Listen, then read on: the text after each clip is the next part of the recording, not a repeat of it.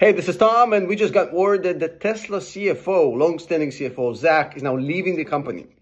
Now, it's not really clear if he's leaving on his own accord right now, or that he let them know he wants to leave at the end of the year, and they pushed it forward without asking him. I saw a few commentaries on that. It doesn't really matter. Now, at this point, the dude was clearly one of the best CFOs in the market. Just one look at the balance sheet of Tesla shows you how good Zach was at his job. He was a pro of an elite level. I would put him at top 5 CFOs right now in the market. Him leaving, obviously, is not a good thing for Tesla. A lot of Tesla bulls are going to be out there on the internet basically explaining why this is the best thing that could happen for Tesla, etc., etc., etc.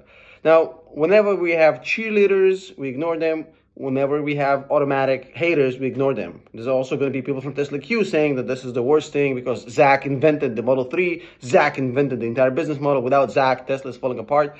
Both camps are absolutely in the wrong. Let me explain.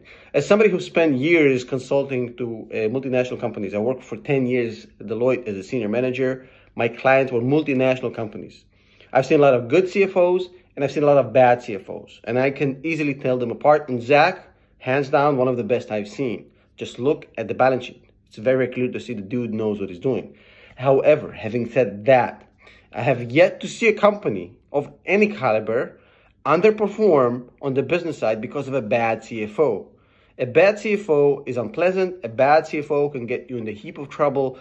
There's a lot of issues that comes with unprofessional money management on the finance side, on the regulation side, compliance side. There's a lot of moving parts with the CFO, but no company has ever failed or succeeded because of the chief financial officer. That hasn't happened in the history of of corporate America or any other country. Just look at how many current CEOs of companies were formerly CFOs.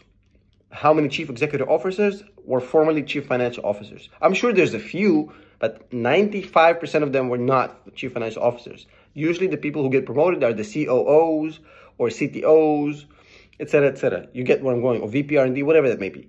The reason is because with a tech company specifically like Tesla, with a growth company like Tesla, with a tech company like Tesla, the role of the CFO is very important, but it's not going to make or break the company. So Zach leaving is definitely a blow for Tesla, no doubt. It's going to be very big shoes to fill, but it's not the end of the world for the company. It's almost at the point where I would say this is no news.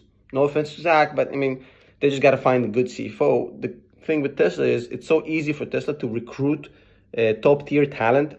So right now, every single professional in finance, every single CFO is hunting for that job. It's very lucrative. So they're going to be able to hire somebody like pro, not the same level of Zach, but he's going to learn or she's going to learn, whatever that may be.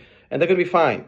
If this was Elon leaving the company, we would have had a completely different discussion. But this, no news. I'm going to go back to the pool.